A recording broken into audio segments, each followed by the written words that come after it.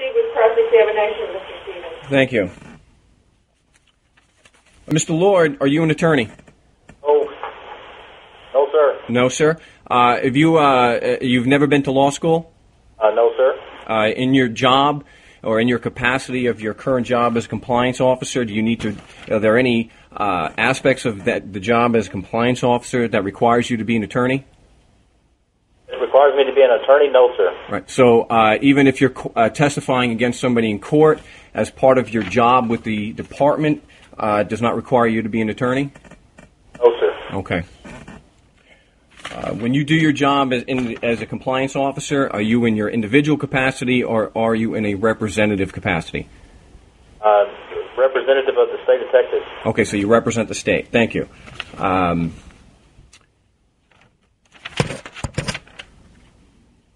Are you an expert in the interpretation and application of the Texas Constitution and laws of the state of Texas? No, sir. Are you qualified to testify against people in court that they're required to perform under Texas law?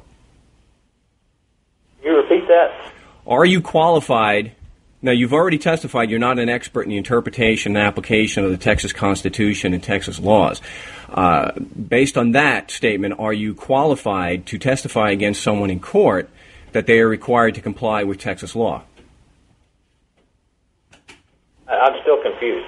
Are you qualified to testify against somebody in court that they are required to perform under Texas law? Yes. But you're not an expert in the interpretation and application of Texas law? Oh. So what qualifies you, sir, to make legal determinations of Texas law? Basically, education, training, and my background and experience. But you're not an expert in the interpretation and application of the law? No, sir. Okay. I'm not an attorney. You're not an attorney. Well, but you're also not an expert. No, sir. Okay. Where in your testimony did you present evidence that the laws or regulations were applicable to Mr. Mr. Stevens, can you rephrase that question and ask him instead what the basis for his opinion is that the laws are applicable, rather than asking him to refer to his clearance testimony, as we do not have a transcript and he can't refer to a particular page? Well, all right. I'll rephrase. Sir, did you testify in the previous examination with Ms. Neiman? Did you testify at all to any evidence about the applicability of the law to Mr.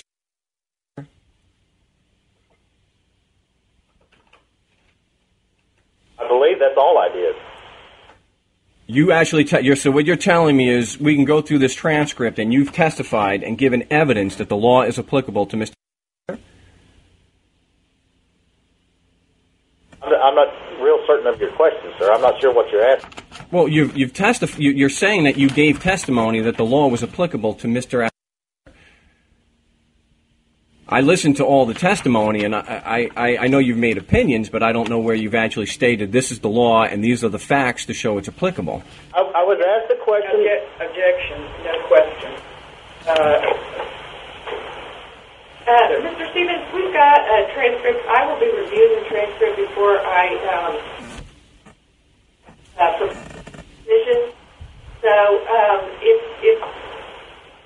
this sounds like more of an argument than a question.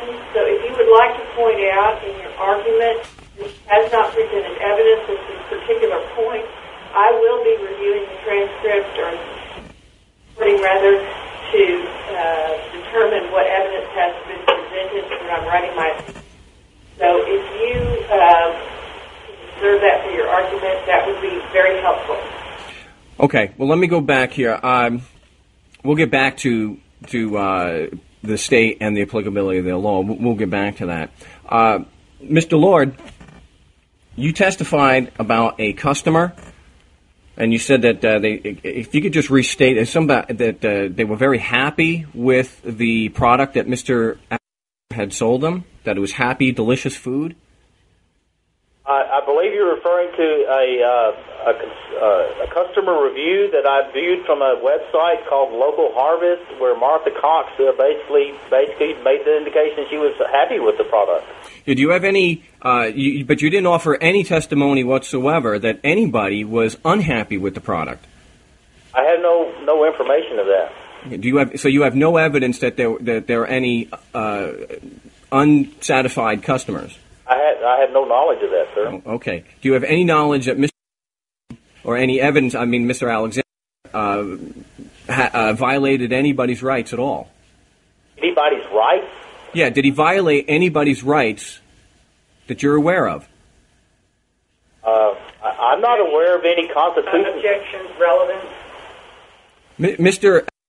is being accused of wrongdoing. I'm just asking the witness if he's aware of any real wrongdoing by Mr. Alexander. Did he violate anybody's rights? Well, Mr. Stevens, I don't believe that he's just generally being accused of wrongdoing. He's accused of specific violations of the law. So if you could restrict your cross-examination to the allegations that are actually being made in the lawsuit, it will assist us. Well, I believe when we go back to the motion to dismiss, that to have a proper case, they have to present, to have standing to complain against Mr. You have to present a case, and part of presenting a case is the violation of a legal right. So this goes to the whole foundation of the accusations against Mr. Maybe you could reserve that then for your argument. But as far as questioning this witness on allegations that are not being made in this case, I am going to sustain the objection. Oh, so just to clarify, he's not been accused of violating anybody's rights. Is that so? Can the witness verify that?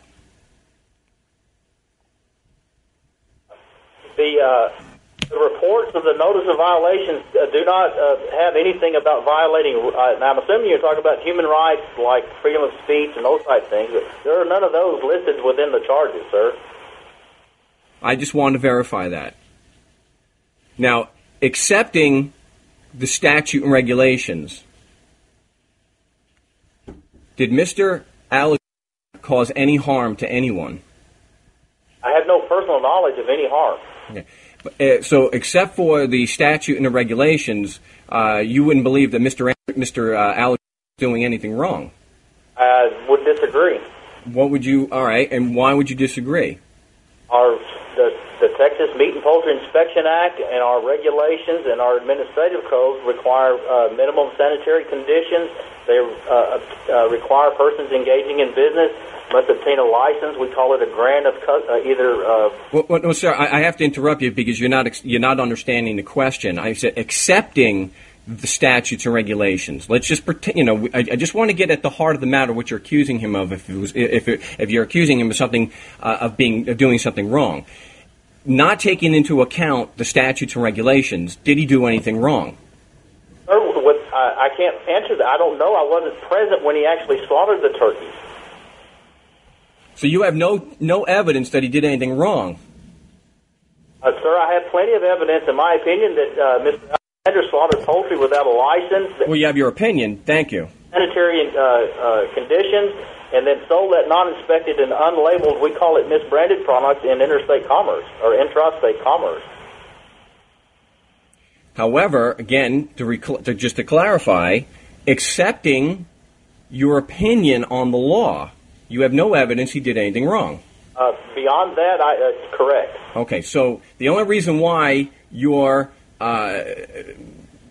even looking and talking to Mr. Alexander is because of your statute and regulation. I believe that would be a true statement. Okay.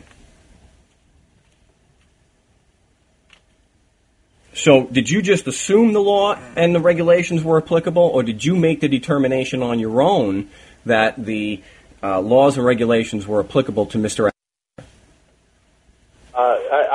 I don't assume. I read the statutes that basically states that persons engaged in these businesses are required to have a license and they must meet these regulations. So you're the one who made the determination that the law and regulations applied to Mr. Alexander? not the final regulation. My job as a compliance officer, as an investigator, is to basically detect, as an investigator, collect evidence and present that to others who make the final determination. Is there a violation of law and regulation here? But what I'm asking you is, did you determine that the law was applicable to Mr. Alexander? I had reason to believe it was applicable to Mr. Alexander. I documented, I call it a report of violation or investigation. I presented it through channels, and others within the department agreed that this was applicable to Mr. Alexander. Okay. Now, did you determine that Mr. was present within the state of Texas? I visited with him when we served the warrant. Well, sir, you're going to have to limit to yes or no, unless I ask for more. Did you determine that Mr. was present within the state of Texas? Vague. Vague? When? Well, during the time of these alleged violations, did you determine that Mr. Alexander was within the state of Texas?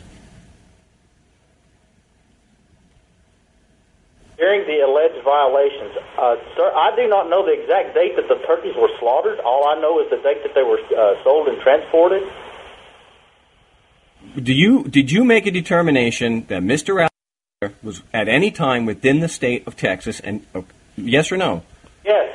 Okay, great. And do the laws and regulations of the state of Texas operate outside of the state of Texas? No. They do not. So if there was no evidence that Mr. Alexander was within the state of Texas, there would be no grounds for these allegations. I can't answer that. I don't know. So would you charge, let me help you out there then, would you charge somebody outside of the state of Texas of violating Texas law? Possibly. So what you're telling me is that the laws of the state of Texas do operate outside of the state of Texas? No, not the laws. What I'm telling you, sir, is we may have a remote business owner that's responsible for the company. He may be in Alaska, as far as I know, but if the company he's responsible for is operating in Texas in violation of a law, yes, he could be charged. Okay, so but ultimately responsible for the actions of his employees and his business. So you're saying that the so is it your testimony then too that the family farm is within the state of Texas? Right. All right. If it was not within the state of Texas, would there be any grounds for a violation? Yes. I'm sorry, I couldn't hear that. Yes. Okay, great. So you have to have proof that the farm is within the state of Texas for there to be a violation. Oh. So the farm and the farmer can be outside of the state of... Now, I'm getting conflicting... You already told me that the law does not operate outside the state of Texas. Now you're telling me different. So now the farm itself could be outside the state of Texas, the farmer could be outside the state of Texas, and it would still be a violation of Texas state law? It could be, sir. Our law prohibits the transport or sale of non-inspected products within the state of Texas. If it was slaughtered in Louisiana and transported across here, the Texas law would not apply to the actual slaughter in Louisiana, but once they transported across our state lines and sold it in Texas, it would be in violation. Okay, so let me just... ultimately, your answer is it possible for a violation to start somewhere in another state and actually be applicable to state law? In my opinion, yes. But at some point in time, there has to be evidence that something is happening within the state of Texas. The question? Well, what I'm getting at is, at some point in time, at least according to the witnesses' statements already, for there to be a violation of Texas law, there has to have had something happen within the state of Texas. That is an argument, not a question. I'm asking him to clarify his question. Does a violation have to occur within the state of Texas for there to be a violation of Texas law? Your question, please.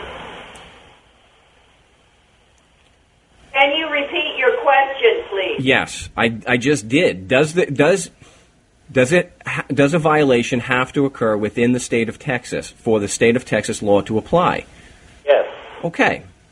Now, if there's no evidence that anything happened within the state of Texas, then there could be no violation of Texas law. That would be a fair statement. Okay, that's all we're trying to get to. And you determined that Mr. was within the state of Texas and subject to these regulations. Yes. Okay. Now, was that an arbitrary opinion, or was it based on facts current within your knowledge? I handed Mr. Alexander... No, wait, just a yes or no, please. Was it an arbitrary opinion? Yes or no? A one-sided opinion? Is that what your question is, sir? No. Was it arbitrary? No. So it was based on facts? In my opinion, yes. Okay. Well, tell me factually, what is the state of Texas? I'm sorry, I didn't understand your question. Can you restate it, please? Sure. I asked him factually, what is the state of Texas? I still don't understand that question. Does the witness understand? Well, if I don't understand it, then it's not going to help much for the witness to respond. I have to tell you, it's a very simple question. He's testified to my client's presence within the state. He said it was not arbitrary. He said he agreed it was based on facts, and I'm just asking him factually, what is the state of Texas? That's a very simple question. I don't think that's a very simple question. It may not be a simple question to answer, but it's a very simple question to understand. It's not simple to understand. You're going to need to rephrase it. Well, there's nothing to rephrase. Either he knows what the state is factually or he doesn't. And if he doesn't, and he cannot answer what the state is factually, well, then he's not qualified to be a witness that somebody was present within the state. And by his own admission, he would not be qualified to testify, or that by his own admission, there would not be a violation because he can't prove Mr. Alex's presence within the state. We're going to move on. Ask your next question. You're going to move on? Yes, ask your next question. Well, you've already testified, Mr. Lord, that the law and the regulations were applicable to Mr. Was that an arbitrary opinion? I'm not sure who Mr. Anderson is. I'm sorry, Mr. Mr. Can you repeat your question? Sure. When you determined that Mr. Allen was subject to the laws and regulations of the state of Texas, was that an arbitrary opinion? Objection, relevant. This is a case against their family farm and the location of Mr. isn't relevant necessarily. I sustain the objection. Can you move on, please? Yes. When you determined that the laws and regulations of the state of Texas apply to the family farm, was that arbitrary? Sir, I'm not familiar with this. I'm sorry. I apologize. When you made a determination that the family farm was subject to the laws and regulations of the state of Texas, was that an arbitrary opinion? No. No. So it was based on facts? Yes. Okay. Well, factually, what is the law of the state of Texas? Objection, vague. Sustained. Please move on. I'm trying to get the mechanism that the witness determined that my client was subject to the laws and regulations of the state. He said it was not an arbitrary decision, that it was based on facts. So we need to get the facts. What is the law or regulation? And then we need to be able to connect that to the family farm. I don't believe that a law or regulation is a fact. Well, what it is and how it's applicable and how the witness determined it was applicable is relevant and is a fact. Answer that question. How did you determine that the law was applicable to the family farm? That was not the question. We've already determined that he did that. We've already determined it was not an arbitrary legal opinion and that it was based on facts. What I want to know is factually what is this abstraction he calls the law or the regulations, what they are factually, and then the following question will be how to connect that to factually to the family farm. I have an objection to that question. Objection. It's not a question. I object to the continuing argument. It's not an argument. The continuing argument, statements being made by Mr. Stevens that it's not appropriate examination. I agree. Objection sustained. Please move on. All right, let me clarify this. So the witness can make legal determinations and state that the law or the regulations are applicable, but what those laws or regulations are and how they connect to my client is irrelevant, and I won't be able to question the witness on that? Objection to, again, the speeches being made by Mr. Stevens. Request that he be directed to, if he's going to continue with cross-examination of the witness, that he simply ask questions. I am asking questions. You're asking me questions. You need to ask the witness questions. I am asking the witness question also. I like an answer on factually what is this regulation he claims, or regulations that he claims applies to family farm. He's already testified to that, so that's an ask and answer, please. No, he has not given me the facts. He's given an opinion that it applies, but he has not given the facts as to what it is. Stephen, you are not allowed to argue with the judge. I have instructed you to move on. I'm not arguing. I'm asking a question. And then I ask for a clarification. That's not arguing. Ask the witness a question. You may not ask me a question. I did ask the witness a question. I'd like an answer to it. It's your question, please. Mr. Lord, factually, what is the law of the state of Texas or a regulation of the state of Texas? Factually, what is it? I'm going to sustain the objection to that question that has already been made and ask you to ask another question, please, or stop your cross-examination. Well, let's go through I want to go through the mechanics of how he determined the regulation and statutes were applicable to family farm. So I need the witness to actually answer. Does he know, Mr. Lord, do you know what the regulations factually are? Objection. Vague.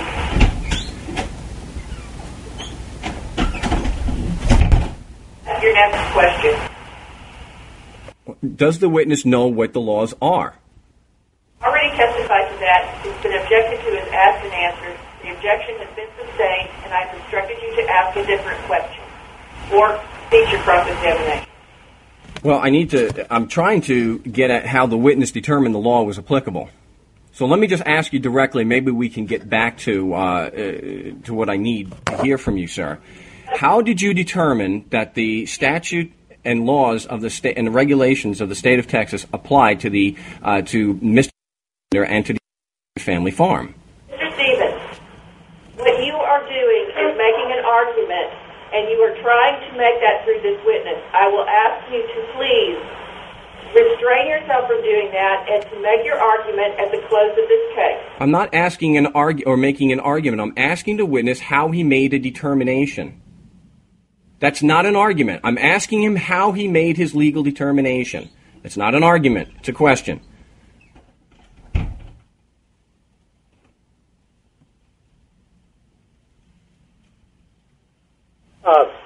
Mr. Stevens. Yes. I carry a copy of the Texas Meat and Poultry Inspection Act with me. I've read it numerous times, along with the regulations and the Texas Administrative Code. These are the foundation for our meat inspection and food safety program. Basically, I'm capable of reading, and as a compliance officer, I conducted an investigation after finding product that was, I'd been told, came from their family farm. I obtained a copy of the documents used to sell that product that's listed out family farms as the seller of that product. I obtained a receiver statement from the firm saying it came from their family farms. I read the law that basically says it's a violation of this law for a person to sell non-inspected or misbranded products, basically in intrastate commerce. Yeah, but what I'm getting to is the decision that it was applicable in the first place. Not necessarily what it says, but the applicability of that law or regulation. What is I'm trying to get to the mechanism that you used Well, sir, in my opinion, it's applicable if those elements or those acts are thing. If a product was transported, that makes this law applicable. If it is sold, that makes it applicable. If it's not inspected or misbranded or adulterated, that makes it applicable. In the state of Texas, which we've already determined you can't testify to. That isn't an argument. That is not a question. Can you please move on and ask a question? Yeah, well, you're not allowing the witness or allowing a cross-examination on how the witness connected what is called the law to the family farm. You're not allowing a cross-examination on that, and their entire case is based on that legal opinion. As Mr. Lord has already testified, without the applicability of the law, there is no violation. And you won't allow a cross-examination on that. Take that argument. It's not an argument, and I'm getting kind of offended by you keep characterizing a question as an argument. Now, if you want to deny cross-examination and you're not going to permit me to cross-examine the witness, that's fine. I'll take that issue up on an appeal. But stop characterizing a question as an argument.